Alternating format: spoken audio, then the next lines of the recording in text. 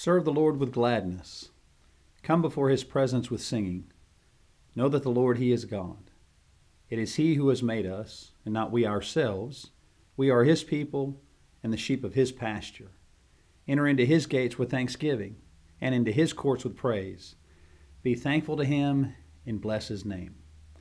Worshiping God is a blessing and certainly a privilege for us as God's children. You see, when the church follows God's blueprint for acceptable worship, the church is going to grow. And what we want to focus our attention on today as we continue our study in God's blueprint for a growing church, we want to talk about how the church grows in relation to following God's commandments for worship that is meaningful.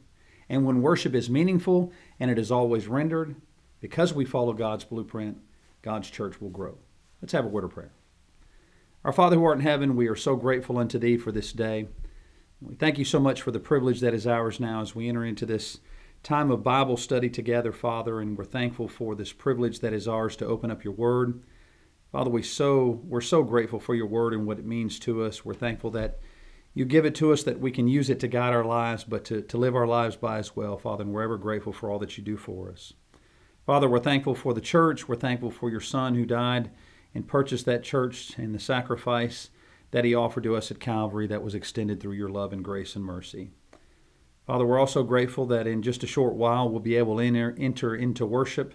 And Father, we pray as we do so that as we lift up our voices in praise and sing those songs, and as we pray to you, and as we remember the death and sacrifice of your Son, as we commune together, as we listen to your word proclaimed, Father, help us to have open and honest hearts. Help us to understand the importance of what worship is and how you desire that from us. Father, we continue to pray for our congregation. We're thankful that we continue to take steps forward in a progressive way that helps us to be back together. Thankful for the directive of our elders as they continue to guide us in that direction. Pray you'll continue to watch over these men and bless them as well as their families. Father, we pray for our deacons and the tasks they have at hand as they continue to help us to move forward as well with the programs and keeping the building in order and the other things in which they're busy doing. Father, we're grateful for them as well and also for their families and their support. Father, help us to all encourage and to be united together as we stand in Christ. Help us to continue to shine the light of your message to the world. Father, we continue to pray for those in our church who are hurting at this time and who are suffering with illnesses and cancer treatments and who are in the hospital, and certainly those who have dealt with COVID or the loss of loved ones. And Father, we pray that you'll bless them and comfort them in the best way that you can. Father, we thank you for loving us. We thank you for the privilege of being called your children. We thank you for the country in which we live that enables us to have this medium by which we can share the message of your gospel, and we pray that continues. We pray for our leaders, and we pray they make those decisions that are godly towards a united country in Christ, Father, but we know that it's our responsibility as your children to direct those people in your paths. Help us to share your message. Help us to see that the fields are white unto harvest. Father, thank you again for all that you do for us and the blessings that you give us. Thank you again for this time together. But most of all, we thank you for Jesus. And all of this we ask in your Son's most precious and holy name. Amen. So when you think about worship and how we render worship to God, what is meant by meaningful worship? Well, worship is defined in the book as man's response to God's revelation. And this was also taken from Brother Batsell Barrett Baxter's book, In Family of God. If you recall, he was a wonderful gospel preacher. But it's the psalmist who declared and described worship as satisfying man's insatiable need for God. In the New Testament, the word worship is translated from a number of different Greek words. However, only 3 of those words appear multiple times, including these 3 in the Greek that we see, and that's also referenced in our book. Proskuneo, which means to kiss the hand. So it's a directive action towards something that we're rendering towards God. Lutreuo, which is to render or offer religious service gifts, or sebomai, which means to serve. And so accordingly, when you think about these 3 words in relation to what it means to worship God, it's actually making an action towards kissing the hand towards God and rendering service and offering these religious service gifts. So meaningful worship then, it's not entertainment or a performance. It's not something we do to have God clap his hands at us and say, oh, that was such a good job. That's not what worship is. Rather, it's an outward expression of our worship in reference and adoration for and our service to God because he's our heavenly Father. And so when we think about what is meant by the term of meaningful worship, it's about what we're giving to God as he directs us to worship him. So why then is meaningful worship so important? Well, because God commands it. Remember, God tells us in John 4 and verse 24 that God is a spirit, and those that worship him must worship him in spirit and in truth. So it's not God telling us, well, when you're thinking about it or if you feel like it, God says those that worship him have to worship him according to God's directives and standards, but that we do it in spirit and according to the truth of which God gives us. Jesus tells us how we are to worship God. When we worship God as God has directed us in his word, then what we're doing is we're demonstrating this true attitude towards God and towards Jesus that's recorded for us in John chapter 14. And we're also safeguarding ourselves against sinning because we're putting our mind and attention towards something that's going to keep our minds on the prize of eternity. And we exert an influence for good upon Christians as well as non-Christians.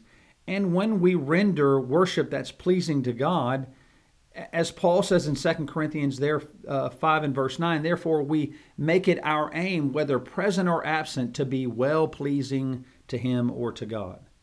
So meaningful worship is extremely important because God is worthy and he deserves to be worshiped. When you think about what God did for us at Calvary, when you think about the premise of what the cross represents to us, is it not difficult for us then to be able to worship God and show reverence and adoration towards what he's done for us based upon what Calvary represents to us as Christians? Recall 2 Samuel 22 and verse 4. I will call upon the Lord who is worthy to be praised. So shall I be saved from my enemies. You see, meaningful worship is important because it satisfies man's greatest need.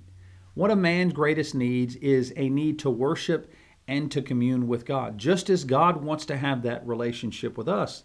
That's why he extended the offering of salvation through Calvary and what Jesus did.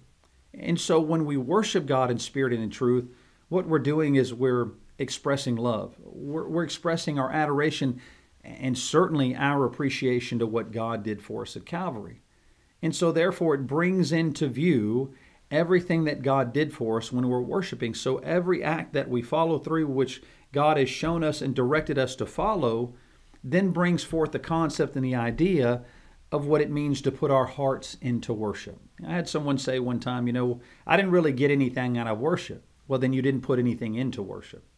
It doesn't matter if the preacher's dry or, if you're just not feeling it that day, or you woke up tired, or you stayed up too late the night before, or you had to work, whatever it is, you have to put into and make the effort to make sure that your worship is acceptable and pleasing to God. And it's all about our attitudes. So what attitudes are needed then for us to have worship that's meaningful to God? Meaningful worship is always rendered, as the book tells us, from an attitude of humility, seeking always to follow God and his design for what worship is. Again, God is a spirit, and they that worship him must worship him according to his pattern. Jesus continued to exercise all authority in spiritual matters, including worship. And whatever you do in word or deed, do all in the name of the Lord Jesus, giving thanks to God the Father through him, or by him, as it says in the King James Version. And so the scope of Jesus' authority envelops all people. John 17 and verse 2. And you have given him authority over all flesh, that he should give eternal life to as many as you have given him. And so therefore, it pertains to worship. Every activity, every teaching must be done in the name of our Lord Jesus Christ, based upon the authority which God has given him. So as we examine the Scriptures, the things that we learn from what the Scriptures tell us is that we're to worship God in the correct object. God is that correct object, rather. There's nothing else with which we worship. We're not worshiping idols or little gods with little g's, but yet sometimes people worship their possessions. They worship their time. They worship other things other than what God has directed, and that's to be worshiping Him. We're to worship God in spirit. Again, this goes back to worshiping God with this proper attitude. Is my attitude of a negative connotation when I come into worship? Am I upset with a brother or sister across the way that I had not reconciled with or fixed the problem or gone to and asked forgiveness? All of these things can play into and affect my worship to God, and then my worship is not pleasing to Him because my attitude is not right. Am I worshiping God in truth? That is, in an authorized manner. Are we singing in a way that's pleasing to God? Is it a cappella without the accompaniment of instrumental music? Are we praying to God? Do we have the authorized men leading us in those worship services? All of these things fall into line with worshiping God in truth. That is in realm of what it means to worship God in an authorized manner. Do we worship God decently and in order? We're not making a big spectacle of things. We're not doing things to be seen of men. And then finally, do we respect the silence of the Scriptures? We're not adding to or taking away. We're not putting things into worship that are not there. We're not implementing different things on the Lord's Supper other than what God has prescribed and given in His Word. Because what we have to remember is that we have to avoid and reject teachings that are doctrines of men. You think about Colossians chapter 2, right? 22 through 22, or 20 through 22. Therefore, it says what? What God is telling us, if you died with Christ from the basic principles of the world. What He's telling us then, though, as you're living in the world, do you subject yourselves to regulations? Do not touch, do not taste, do not handle, with all concerned things which perish with the using, according to the commandments of the doctrines of men. So are you following after the ways of what man is prescribing, which we see in the religious world on a continual basis, or are you doing them according to God's standards? Meaningful worship is always rendered from an attitude seeking to please and glorify God. And so one of the highest purposes is to praise and glorify God. Again, going back to what Paul writes here, we're not doing this based upon simple traditions of what man says according to commandments and the doctrines of men. Even Jesus said, but in vain they do worship me, teaching for doctrines the commandments of men. So we avoid and reject the teaching and doctrines of men that would encourage us to engage in worship outside the specific instructions of God. So our meaningful worship is always rendered with an attitude that pleases and glorifies God. One of life's highest purposes, again, as I said previously, is to praise and glorify God. Look at what the psalmist says in Psalm 50, 22 and 23. Now consider this, you who forget God, lest I tear you in pieces, and there be none to deliver. Moreover, offer praise glorifies me. And to him who orders his conduct aright, I will show the salvation of God. And so worship was never designed to entertain or to please men. When people say, well, I didn't get anything out of worship, it sounds harsh on the outset when we say this, but worship is not about you. But if we worship God in His prescribed manner, we put into it with the proper attitude, we're going to get something out of it. Instead, worship focuses is always to be directed toward and designed to please God. And when we do that, certainly we should gain something from that. Hebrews 13 and verse 5, the writer said, therefore, by Him let us continually offer the sacrifices of praise to God, that is, the fruit of our lips giving thanks to who? Not to us, to His name. We have to remember that true worship is more than a formal ceremony or an external pomp and pageantry, right? When I see some of these churches online or on TV and I see the pomp and circumstance and the light shows and the bands and the smoke and all of these different things, the people in the audience are not paying attention to God. They're watching the stage. They're looking at the light show. Their mind is not directed on what Jesus Christ did or what the cross of Calvary means. Are their words directed towards the drummer who's laying down good beat tracks or the guitar player who just ripped a great solo in the name of Christ? No, that's not worship, and that's not what God wants. Giving thanks to His name by the fruit of our lips, offering praise to God because He deserves to be praised. It's much more than also an intellectual exercise. Every act of worship that we do and that God prescribes, and every expression of praise, again, goes back to the simple concept of bringing praise and glory to God. You see, when we assemble for worship on the day that God has designed, that's Sunday, the first day of the week, then we glorify God. And this is a directive given to us in His Word. Now, on the first day of the week, when the disciples came together to break bread, Paul, ready to depart the next day, spoke to them and continued his preaching or his message until midnight. Now, I promise you, I'm not going to preach until midnight today, but what we can see there is that their minds were directed, no matter the time, at worshiping, praising God. And so when we sing in our hearts, that's the instrument commanded, we continually offer sacrifice and praise to God. This is a directive given to us in Colossians 3:19, and also what we see here, speaking to one another in psalms and hymns and spiritual songs, singing and making melody in your heart to the Lord. So God prescribes the instrument with which we're supposed to give our voice to. And so we sing in tune with what our heart is. That's what's here. We also pray, and we do so from the same instrument that God prescribes for singing, with the heart. 1 Corinthians 14:15, Paul writes, "What is the conclusion then? I will pray with the Spirit, and I will also pray with understanding. I will sing with the Spirit, and I will also sing with understanding." And so when we pray to God, we pray for what? That which we're thankful for the hour of worship. We're asking God to help us and bless us, but we're giving praise and thanks to God because of what He's done for us. We also partake of the Lord's Supper in a worthy manner, remembering and redeeming the sacrifice of Jesus, our Savior. Now, one thing I want people to understand, and I want us all to understand this: the Lord's Supper is not more important than any other aspect of worship.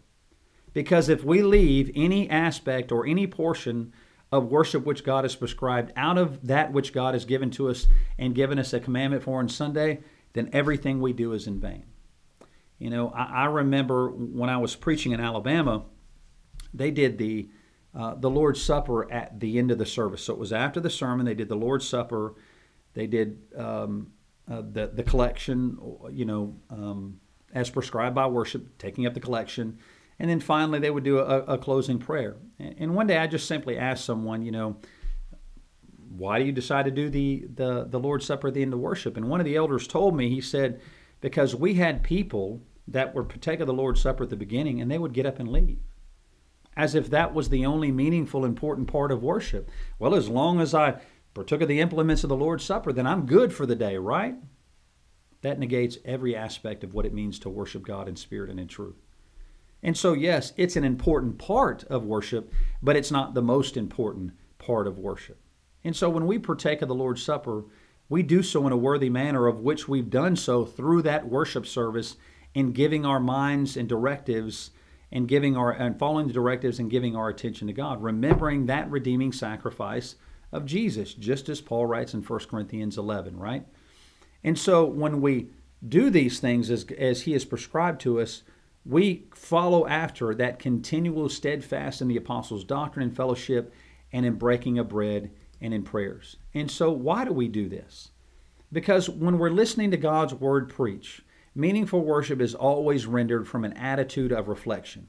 David described his intense worship towards God, and his humility towards God was what was offering him. As the deer pants for waters, brooks, so pants my soul for you. O God, my soul thirsts for you, for God, for the living God. When shall I come and appear before God?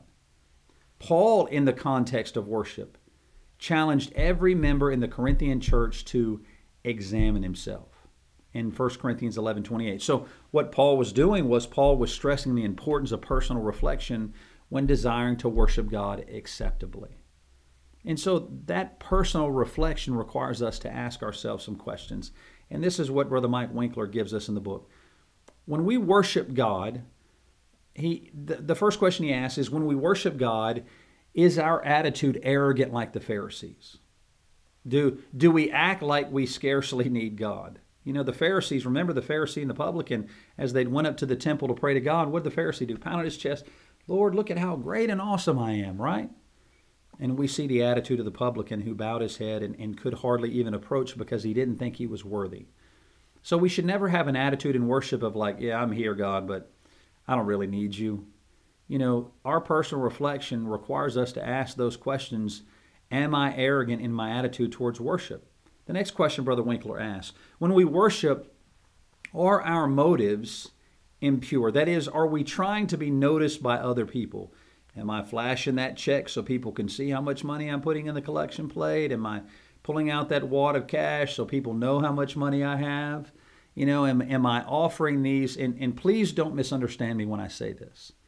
But I'm sure that you've experienced this. I've seen, unfortunately, men who will pray to be seen of men and not of God. They offer these big, eloquent prayers and with boisterous voices, and you can just tell from the attitude by which they're delivering it that it's not coming from a place of humility and offering love and reverence to God, but rather they want people to be impressed with the way in which they pray. And again, I'm not trying to judge here, but it's pretty evident when that happens. And it's only happened a few times that I've noticed. But our motive should not be impure. That is, we're not trying to be noticed by other people in the congregation. Our attention is to be focused on God, and we want God to pay attention to what we're doing. So when we worship, we want to make sure that our actions are not in vain. And so the next question Brother Winkler asks is, when we worship God, are our actions in vain? Do we ignore God's instruction for worship and substitute what we want? Do we desire something else to be in there? Do we want instrumental music? Or are we putting women up to lead prayers or read scripture reading? You know, all of those things which God has not prescribed for us in the pattern which He's given to us in His Word. That's not what God desires from us, nor is it what He wants from us.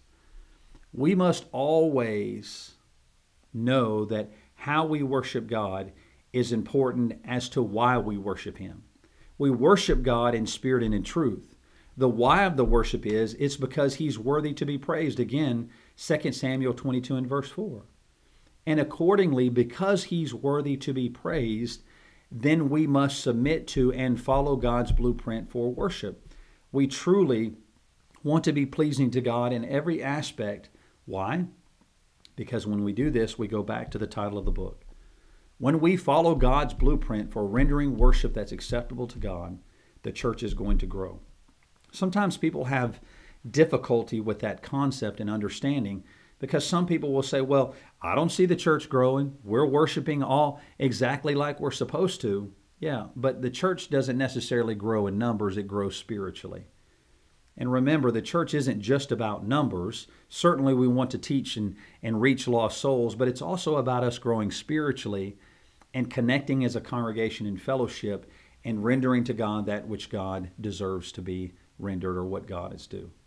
And so when we submit to and follow God's blueprint for worship, then we are truly pleasing to Him and the church is going to grow. That's what we want to do. That's our desire. I had a friend one time, he was preaching in a gospel meeting, and he said afterwards, and I might have shared this story with you before, but he said afterwards a gentleman came up to him and he said, "You don't motivate me." And he said, well, if the cross of Calvary doesn't motivate you, I don't know what will. Because he had preached on the cross that day. You see, he was more concerned with the messenger rather than the message. And that's important for us to remember too. Certainly we want our sermons delivered in a manner in which is going to pique our interest and keep us focused on the importance of what worship is. But at the same time, if that message is true and speaking the truth and according to God's Word, then that's what we need to hear and that's what we need to focus on and that's what we have to remember. And so when we come to worship today, when we think about worshiping God, what are we putting into that which God has prescribed for us to do? Do we have the proper attitude? Are we paying attention? Are we prepared? We get prepared for worship before we get to worship. We're not, and again, parents, I understand. I've got 4 children myself. I know how this goes, but sometimes we get behind, right? We're rushing around and we come in and we sit down in the pew and we're like, oh, I'm glad to finally be here. These kids are driving me crazy. Couldn't get them dressed this morning. The babies were crying. Couldn't find the diapers. Their clothes were dirty. those things happen. I understand that. And we all have those bad days. I've had those bad days. We get in an argument with our spouse on the way to worship. But when we walk through that door, we need to have an attitude of reverence and respect towards God. Our attitude and our reflection of the world needs to be put behind us. And the things that we're thinking about and all of those outward cares and concerns are left outside the church building, and those few short moments that we have with God to commune and worship Him and to remember the death and burial of His Son, Jesus Christ. So let's focus on those things when we worship today.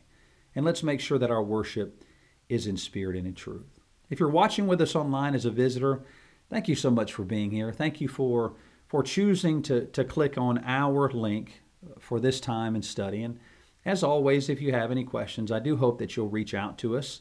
You can find all of our information at carycoc.org, or you can email me directly at minister@carycoc.org. And certainly to our church family, thank you for being here online today. And if you're able to be with us for worship today, that's wonderful.